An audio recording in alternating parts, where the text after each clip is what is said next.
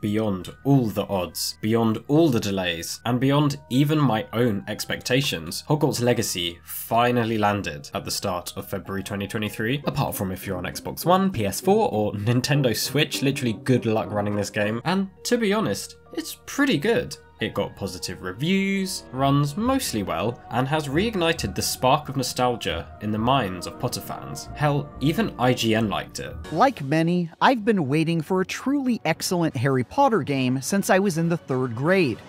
Babes, don't we already have that perfect game? While the book and film fans no doubt form the majority of people playing Hogwarts Legacy, desperate for a game that invites them back into the magical realm of Hogwarts and beyond, the old Harry Potter games invited a whole generation of fans into the castle, and honestly, playing them are among my most formative gaming memories. And so, for us, that's right, I'm including you, my dear viewer, don't think you're getting away from this? Hogwarts Legacy had a lot to live up to, not least due to the large variety of games that was spread over the years, platforms and console generations. So I thought, what better way to compare the old games to the new than with a fight to the death?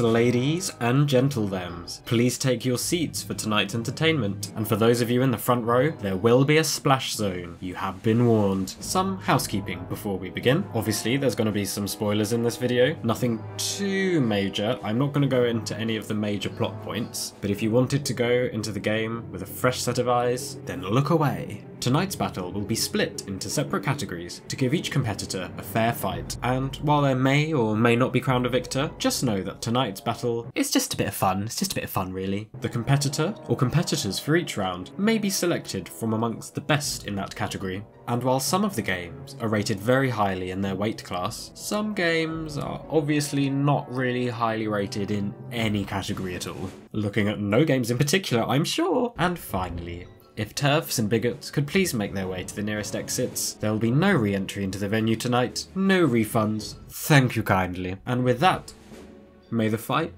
begin. The older Harry Potter games varied a lot in their gameplay. Like, why did we get Call of Duty Deathly Hallows, a hack and slash Goblet of Fire, and a Game Boy JRPG Harry Potter game with a thick as Snape? But generally, the games present a light-hearted action-adventure style with a big focus on exploration. The early games on both PC and console were essentially full-on 3D platformers, with each version doing the platforming part with various levels of success.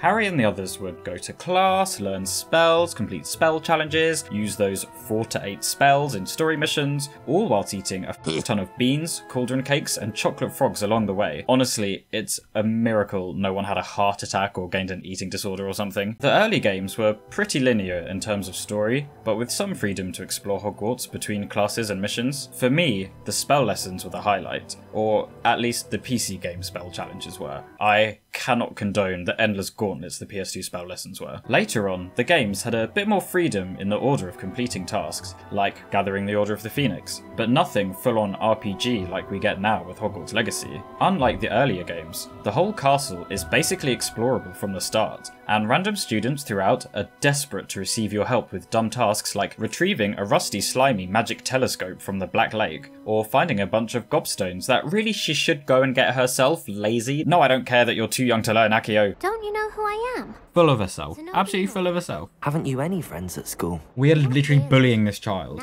as we should. We also have the vast grounds of Hogwarts and beyond, eager to be explored. Trust me when I say I was in shock the first time I zoomed out the map. Now, this might be cynical of me, but it does feel like Portkey, Avalanche, Warner Brothers went down the more popular, generic route when it comes to the gameplay, rather than going for something more adventurous or unique. The Witcher 3 seems to be a big influence on the more open-world RPG aspects of the game. Some of it I don't think especially suits the world of Harry Potter, like the outfits having legendary and uber epic cool slay written on their descriptions. Like, it just doesn't fit for me, and definitely just feels like them going, well, other games are doing this, so we have to do this too. Hogwarts Legacy is also trying to be a lot of other different games at once, like Animal Crossing, The Sims, Pokemon, Zoo Tycoon, Dark Souls, bloody Cooking Mama.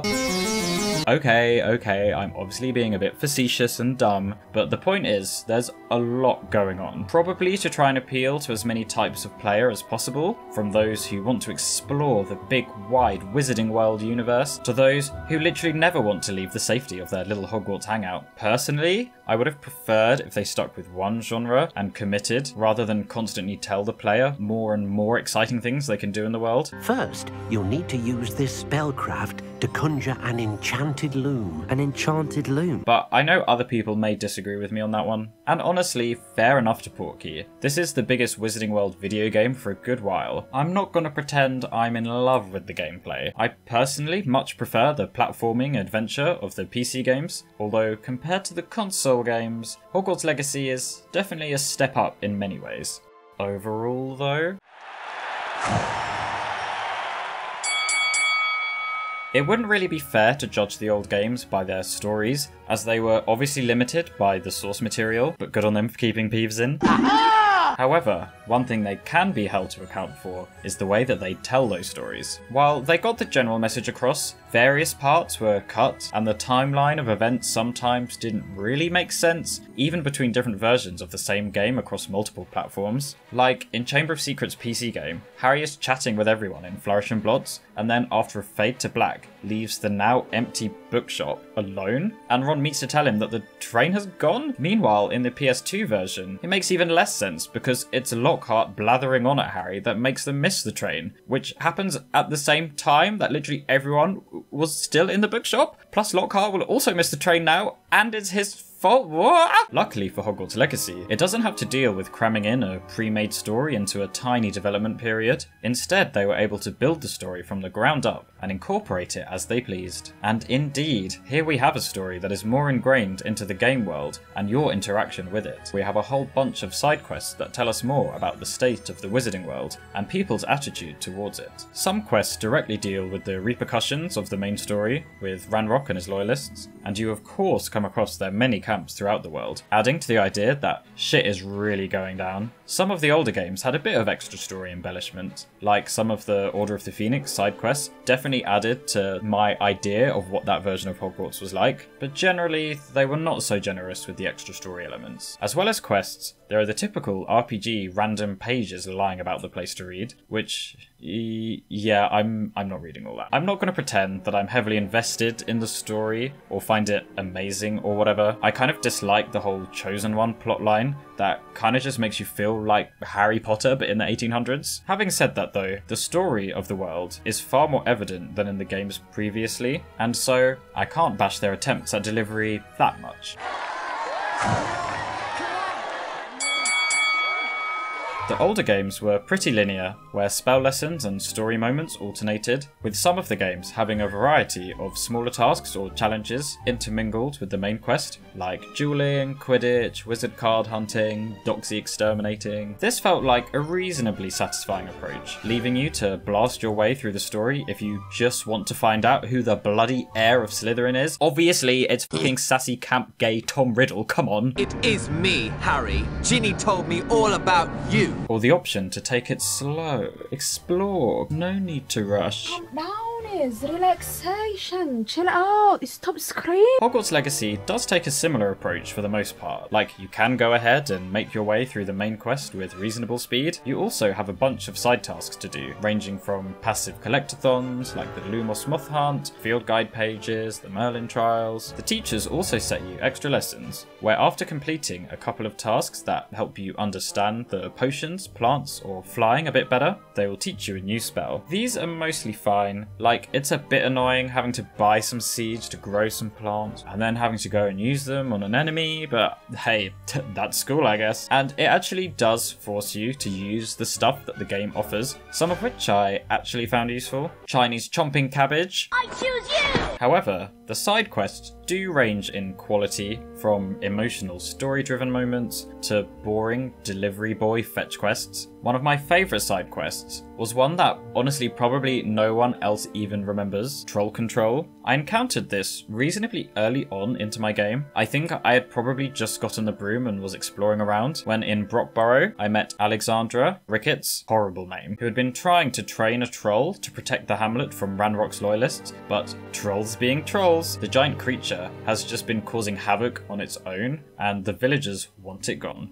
You have to admire Alexandra's unusual and ambitious thinking for taking on Ranrock, and I think we've all been in a position where we try to make something better but end up making it far worse. Heading to where she's kept the troll, my first attempt at taking on the beast did not go too well. I was not quite at a high enough level to officially do the quest, but thought I'd give it a go, but yeah, I was nowhere near experienced enough with combat for this yet.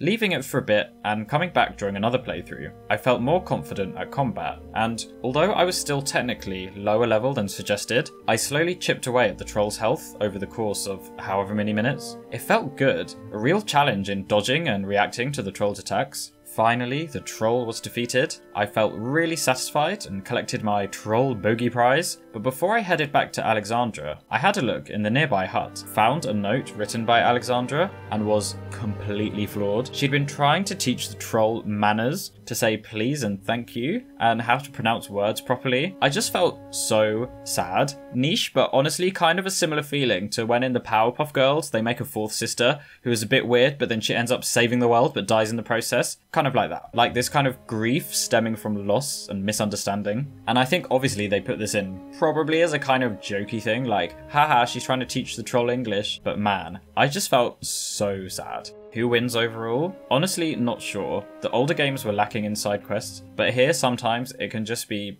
too fucking much. Draw? Most of the visual appeal of both the old games and Hogwarts Legacy comes from Hogwarts, spellcasting, and creatures. Hogwarts in Hogwarts Legacy is vast, intricate, and varied in its architecture and design, taking influence from the films, the books, and elsewhere. It is by far the most diverse interpretation of the castle we've seen thus far. I've briefly spoken about it in my initial trailer breakdown, but now we've got to fully explore Hogwarts. I can say that actually, even though I was skeptical at first, I really enjoy the mix of styles Hogwarts Legacy presents us with. From the classical Gothic cathedral, marble-clad bank, Art Nouveau windows, dark red wooden Tudor corridors, wooden pagan but also like 1920s electricity. It's like a whole mishmash, but honestly kinda works. Like, it definitely helps with remembering locations and working out where you are, even if this place just wouldn't exist in real life, but hey, it's a magic, right? And actually, looking back to the old games, it's not like they didn't have their mix too. From barnyards to underground lakes of toxic green goo, dark medieval towers, and never-ending Victorian greenhouses. Literally, where the fuck is this all fitting? In both Hogwarts of new and old, a lot is taken from medieval Gothic churches and castles, which I feel gives the castle a nice grounding, even with all the extra embellishments this new interpretation brings. Hogwarts Legacy's castle isn't giving me the classic Hogwarts look of the films, aside from the parts that are obviously referencing specific places in the film, but more of a fantasy, stylized, arty presentation. It's still very much enjoyable, and doesn't take me too much out of the illusion that we're in a big wizard school, but it. If it means I can find my way around, I'm fine with new age trippy star fields and fancy French looking dormitories. The architecture elsewhere in the game is mostly just like small little hamlets and villages with nothing too much of note. A few places do look special and unique though, like Pitterpond Ford I quite liked, but most are a bit generic medieval. The trials and ancient magic stuff is nice though, all blue glass and gold, and definitely unique. Unlike anything else in the game, almost feels a bit Halo, sort of Forerunner-esque, with tall, long, narrow rooms. Looking at the spellcasting, yeah, the spellcasting looks amazing in Hogwarts Legacy, obviously, but let's be honest, a lot of it is great in the old games too. The magic sparkles of the PC games, the spellbook learning magic of the PS2 games, hell, even the fire and particle effects were alright in the old games. And moving on to creature and enemy design briefly, the ancient magic knights give me big Harry Potter 3 boss fight energy, with these dark-souled, medieval, but also kind of Victorian iron vibes. love it. Most of the other enemies are kind of boring, and most of them are just like people or goblins, but the cute magical creatures you can capture, rescue from the poachers do look quite nice, the blue jobberknolls being a tropical looking highlight for me. Overall though, while from a technical level, the visuals in Hogwarts Legacy are obviously better, and a lot of the time completely out of this world, I can't agree that the visual design is any better in Hogwarts Legacy than in a lot of the older games, which I believe truly captured the magic of the world with its Hogwarts design, beautiful spellcasting, and weird and wacky creatures. Although maybe not all the games are as good. Hello there, Harry. Now, the music in the older Harry Potter games is, I know, loved by many, and still packs a punch to this day. I personally listen to the Chamber of Secrets soundtrack all the time, and hell, a track from Order of the Phoenix game was even played during an episode of this season's The Apprentice. Vegan, gluten-free. The early Harry Potter games were lucky in that most of the music was composed before the first film came out, and so it didn't have to emulate John Williams' score so directly. The further on in the timeline we get, the games got more and more realistic, with characters looking like freaky versions of their counterparts, and the music also got more cinematic and Harry Potter-esque in style, but was generally still pretty effective. Hogwarts Legacy had big boots to fill, with a vast amount of video game and movie music to reference. Overall, the music is good. I would say not quite hitting as hard as the older games music, almost certainly my nostalgia's fault, but it does hold a few surprises up its sleeves. With 3 composers, it's amazing the soundtrack feels as cohesive as it does, but with the work of John Williams deep within its backbone to give the player a sprinkle of Potter magic every now and then, it definitely gives the game a cinematic feeling to match the visuals. Every now and then, there are direct references to the music of the films, little cues from Hedwig's theme. Accio.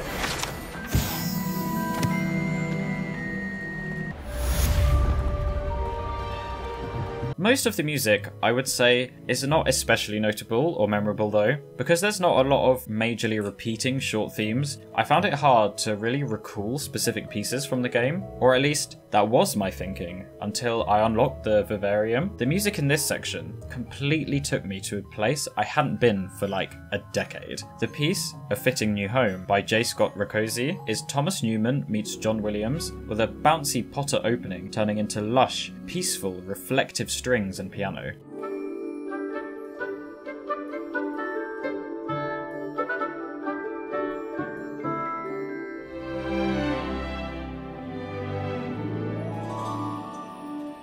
I was taken right back to Finding Nemo and Lemony Snicket's Series on Unfortunate Events film, the score composed by Thomas Newman, who, fun fact, was the first person to write the music for a Pixar film that wasn't Randy Newman, who is actually Thomas Newman's cousin. I think that's true. This was a completely unexpected hit of nostalgia that took me by surprise. Since then, I've come to understand and appreciate the music a lot more in the game. There are a lot of other musical references and highlights in the game, like the Debussy-inspired Slytherin Common Room tune.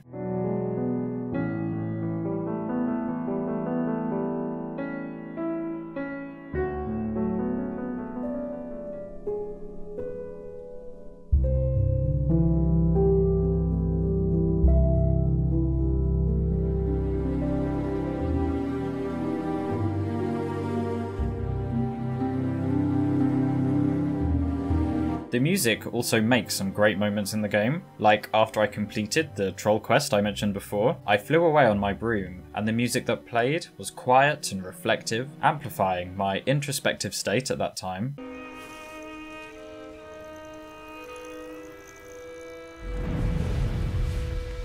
It was the perfect end to that quest that left me feeling empty, but in a good way. I think I understand more that the music has, can, and will affect people in many different ways, and that there's something for everyone within the soundtrack of this game. Why are there no gnomes in Hogwarts Legacy? Where are the gnomes? As Deputy Headmistress, it is my distinct honor to show you to your common room. Right this way.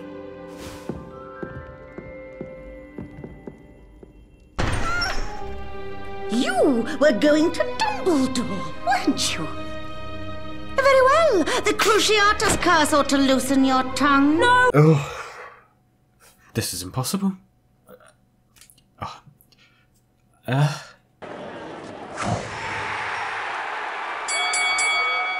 Learning spells in Hogwarts Legacy is honestly a bit of a throwback to the games of old. Each spell doesn't have a symbol per se, instead being depicted by a pictogram, which is, you know, fair enough. Some of the symbols in the old games were very distinctive and made sense, like Spongify being a spring and Lumos being a glowing moon, but some did just feel kind of random, like Flipendo, as iconic as it is, it's just a swirl. And Expelliarmus is a bottle, like what's up with that? Oh, it's supposed to be a bat to hit spells back with. It's a bat! The little illustrations in Hogwarts Legacy are actually pretty good, with most of them being good descriptors of what the spell does. To learn the spell, however, you do have to perform the wand gesture in a way that nicely combines the previous ways of learning, where the first game on PC had you trace the spell with your mouse, and the second game on PC had you tap the arrow keys in time to a wand making its way around the symbol. Hogwarts Legacy has you drag an arrow around the symbol, tapping the corresponding buttons to give the arrow some acceleration. This on-rails approach is definitely like an easier version of the first game, which it was pretty stressful, but there's still a bit of panic in the new one that if you take too long getting around the corners you still might not make it, and hey, at least it doesn't expect you to have proper mouse-eye coordination. Like, weren't most people playing that game super young? Far too much to expect. Not sure who wins. A draw?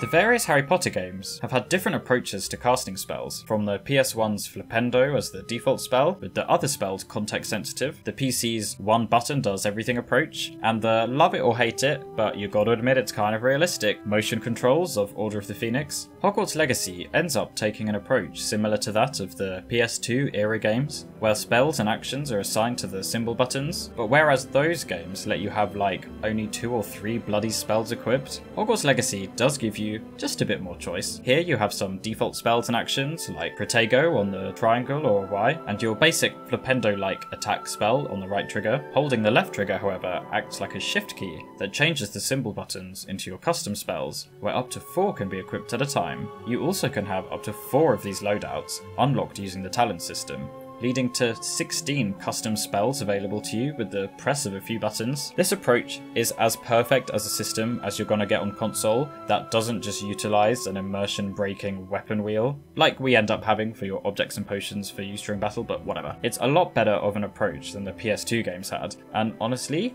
I can't really think of a better way of doing it. Spellcasting in general is also a lot of fun. Using Accio to reel in a page feels like fishing. I almost want to lean back as I pull a page in. Dueling is also challenging, exciting, and exhilarating, being no easy task nearer to the start of the game. Having to look out for incoming attacks with the gold halo is a nice way of not just having to Protego up constantly, but actually making it feel like you're actively engaging. Unlike in Order of the Phoenix, where I had no bloody clue what I was doing most of the time. Combos encourage you to use different spells and experiment, building up your ancient magic ability, which lets you kill most enemies in a single hit. Would have been nice actually to have something like in the 4th game, where you have an uber charge that deals a greatly increased amount of damage with each hit. Yes, I'm complimenting something about the 4th game, send me to jail, go on. But to be honest, in Hogwarts Legacy, individual enemies aren't so hard to fight, but multiple enemy battles can be overwhelming, so taking out a single enemy completely is potentially preferable. During fast-paced battles, I did find it a bit overwhelming to swap spell loadouts and cast my other spells, but to be honest, if anything, that makes the game more realistic. Like, combat should be a bit of a challenge for a 5th year. Although, apparently not challenging enough to kill off hundreds and hundreds of murderous goblins, venomous spiders, and fully grown human adults who, let's be honest, should not be challenged by a spotty teenager. Also, not gonna lie, I find the morals of attacking and killing so many people a bit weird. Like, sure, you've stopped a bunch of guys from catching and skinning some mongrels, but like, you've literally murdered human people. Plus, you went and killed the dark mongrels and took their fur anyway. The beasts around here can sleep a bit easier now.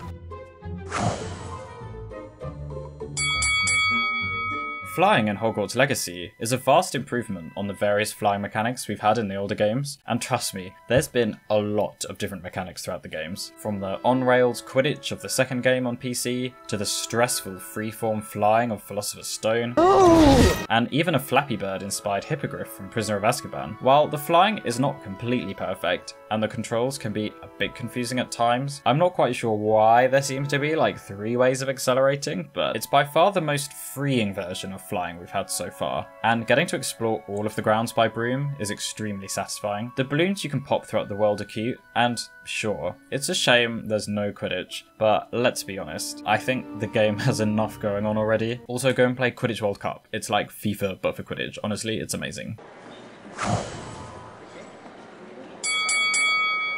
Hogwarts Legacy.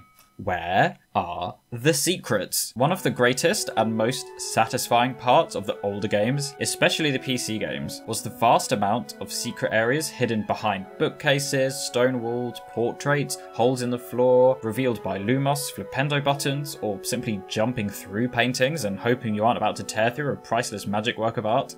And what do we have here though? Revelio.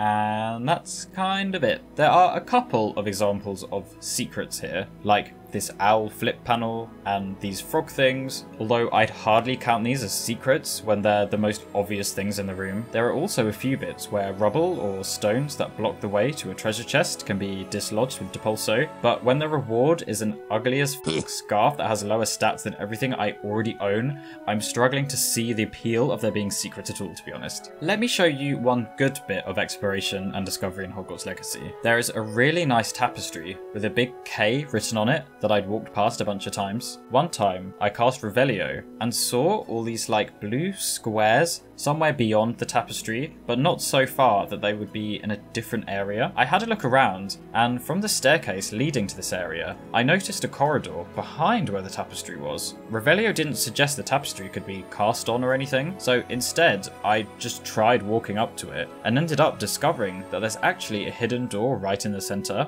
This felt amazing. I felt like I'd uncovered this super secret area that you had to use deduction to find. It was almost like in the Spongify challenge in the PC game, where that one painting makes your spell crosshair disappear, and walking into the painting, you realise you can just walk straight through the canvas. So good. A shame that in Hogwarts Legacy, the minimap gives away the fact there's a secret corridor behind the tapestry. Oh, I don't know. I just feel a bit frustrated that this game doesn't seem to want you to find stuff out on your own. Like, even the characters blather away revealing the solutions to puzzles before you've had a chance to work them out. It would have been much more satisfying and immersive if the game actually put some not so obvious secrets in. So it feels like you were the first person in decades to find a secret room behind a statue or a passage behind a tapestry. But ugh, whatever. Where the old games had many a collectible, such as beans, cards, shields, stars, Quidditch equipment, blah blah blah blah blah, Hogwarts Legacy somewhat reflects these with its own range of objects that the player can find all over the castle and surrounding world. The field pages, in my opinion, act as a suitable substitute for the wizard cards of old, where they are hidden in plain sight in front of notable objects or places throughout the world. I really love that they are found in front of the object that they represent, unlike the wizard cards, which generally didn't seem to have links to their location. And while, sure, you could just spam Revelio everywhere you go, which I have definitely done, I think knowing they are linked to special places means you are more inclined to look at your surroundings, think, this statue looks kind of significant, or there's definitely one hidden somewhere in the Great Hall, and then cast Revelio to find out if your intuition was right. I think this system is pretty great, actually, and in my opinion, more satisfying in some ways than finding a card in a chest. Aside from these pages, we do have a few other items. Your clothes are found in chests and bags across the world, and while unlocking new outfits can be cool, they are provided in a rather disposable RPG way, where they instantly clog up your virtual wardrobe and need to be sold every 30 bloody seconds to leave space to pick up even more. Fast fashion at its finest. I like the idea of finding new visual styles to wear, but having to equip a new piece of clothing to gain its additional 3 defense points, and then changing its appearance back to what you were wearing before it's just a waste of time, let's be honest. I just personally don't think it fits with the world of Harry Potter, having stats tied to your appearance, but whatever. You can also find other items in chests to add to your little home in the Room of Requirement, which I won't lie, I didn't really care about, to be honest, although it was fabulous to see my favourite little devil guy being depicted on the potions cauldron. It's just not the same when you open a chest and it tells you you've gotten a magic chest of drawers compared to the older games when the actual object would come flying out. Besides these kind of items, there are a bunch of other challenges or quests that kind of feel like collectathons, such as finding all the demoguises, the starry tables, all the fun animals. For me, I honestly just found it a bit overwhelming, but I can't deny that they've definitely gone all out with stuff for the player to find, so there's definitely something for the collectathon fans out there. It's just not the same without wizard cards though, is it?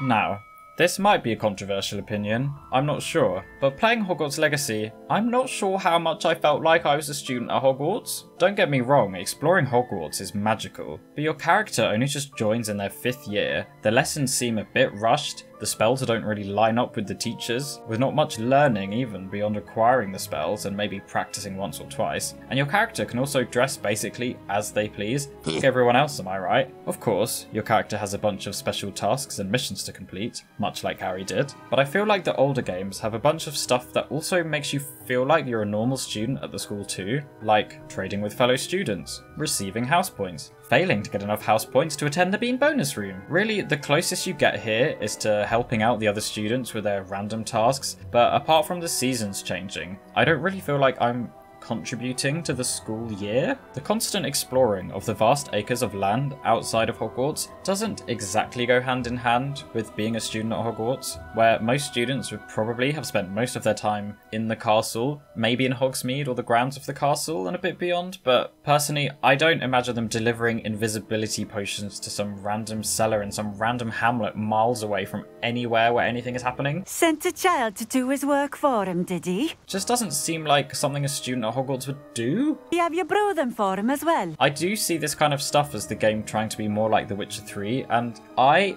fucking love The Witcher 3. But here, I don't know about that. Similarly with Hogsmeade, it's definitely just the capitalism hub of the game, where besides the odd quest here and there, seems only to exist to have an excuse to add trading into the game, as well as being literally the coziest place in the universe, am I right? It feels like the game is trying so hard to make you both a student who's at Hogwarts to learn, explore the castle, and do stuff that Dumbledore, Professor Fig tells you to do, but also to be an adult that goes off exploring the vast world on their own, taking on whole gangs of bandits and giant spiders. I just don't think it gels together super well.